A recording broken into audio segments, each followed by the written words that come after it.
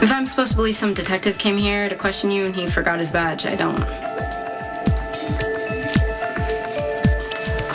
That badge is mine. No, it's not. Actually, possession is 9/10 of the law. Didn't anyone ever tell you that? Well, now this badge is in my possession, so how about an answer? Well, I know a guy who knows a guy who can get stuff like fake IDs, passports, badges. If you like, I could introduce you to him. Oh, no, thanks. I'm sure your guy knows my dad, so I'm covered. So what do you use it for? Emergencies. And what qualifies as an emergency in your world? Well, you know, say I'm get caught in a raid, and I gotta take out the badge and ID myself as an undercover cop. In the confusion of the bus, they usually take me at face value. That little beauty has saved my butt a few times. It's a good accessory to have. That is the biggest crock I've ever heard. You came to me because you... You know, you gonna steal my wallet too? Because I'd love to chase you, but I'm just not up for it right now. This badge is not a prop that you picked up from some guy. I know the real thing when I see it. Okay, I'm gonna give you one last chance to pretend that this never happened, and then we can just drop the whole thing. Oh, well, you obviously don't know me very well because I don't let anything go. Okay, look, I know your brother's a cop, and I don't want to have to put you in a position where you're gonna feel like Just you're compromising yourself.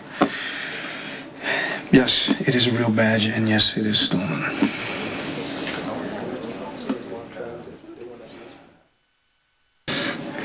Sevens? Go fish. No!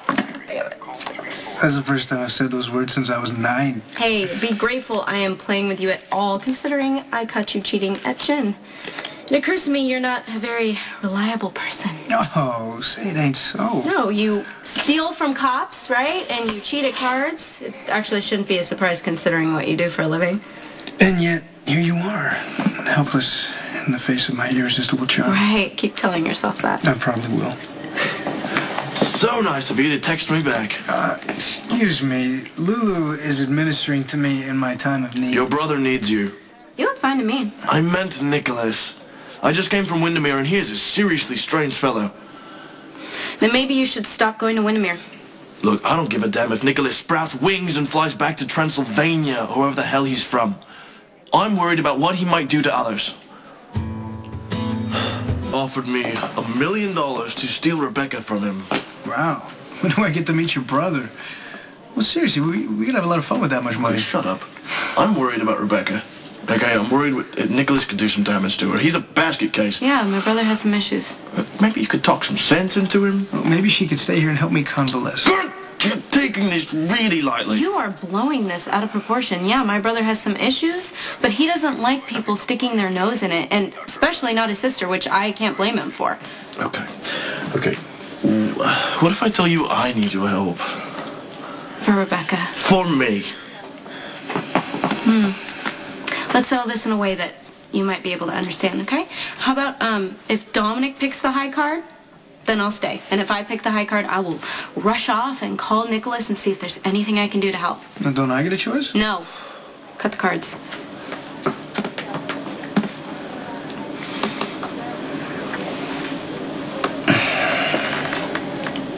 A 3. Fantastic. Let's go. Whoa. Hold on.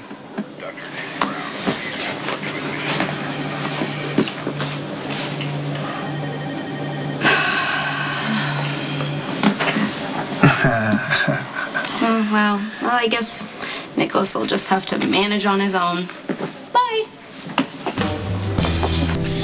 Tell me your theories. Everything you don't say. Is it a heart you're afraid to break? Well, baby, the truth is love is not for the faint. No matter how long it's gonna take.